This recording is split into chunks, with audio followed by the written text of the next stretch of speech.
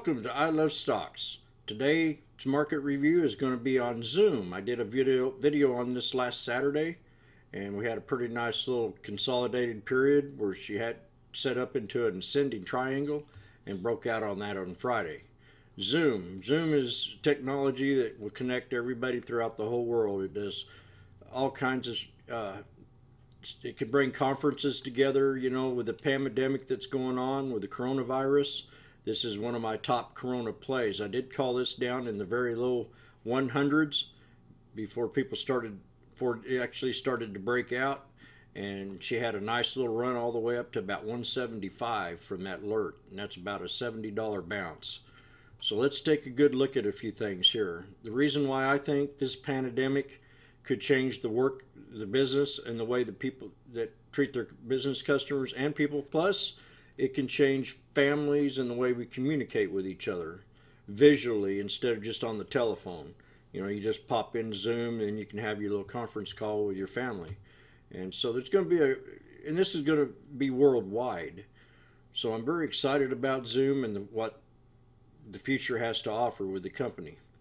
And one thing that I think that, I'd like to bring up is just the way that it's going to bring up the communication between everybody. I'm known as, even today, when I was doing the earlier video on the Sunday report, my church that I'm starting to go to popped up on the screen, and they're using Zoom. So a lot of people that aren't able to go to church, that are quarantined, that are staying home, do have an opportunity to communicate with each other, family members and friends.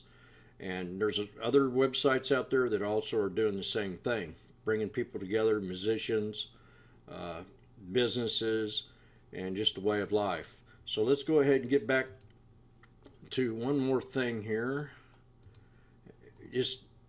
You can Google Zoom and you can find out all kinds of information about Zoom itself, and you can also bring up the website, log in. I'm a member of Zoom, and it's just right now they're kind of helping people out, keeping people connected.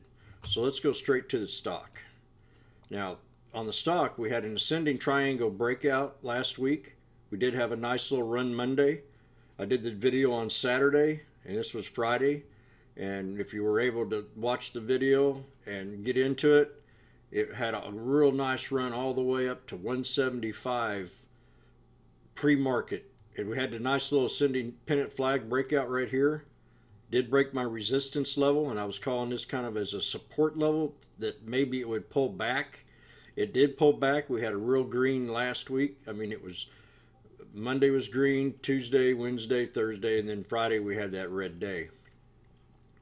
And when we had the red day, Zoom created another pennant flag.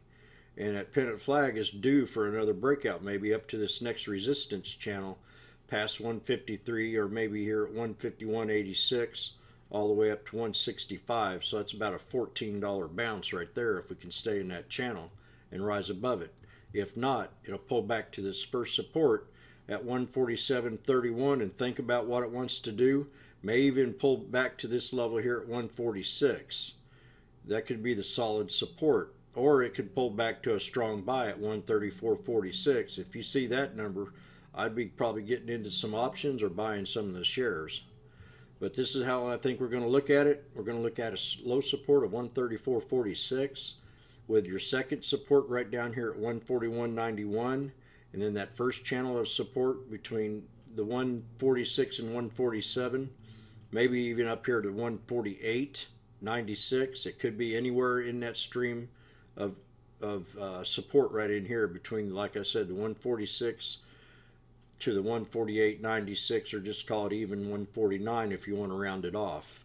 The resistance to break is going to be that 153.60, and if we can get past that, we'll go into these other two resistance levels at the 157.70 or to 159.45, or maybe up here to 164.53 to 165.86.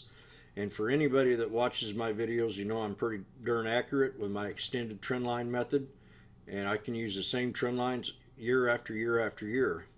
It's just finding the trend lines that line up with each other. We have a hard resistance at 175, a double top if we can get up there, 175. So this is Zoom, ZM. Keep a good eye on it. This is I Love Stocks. Please subscribe.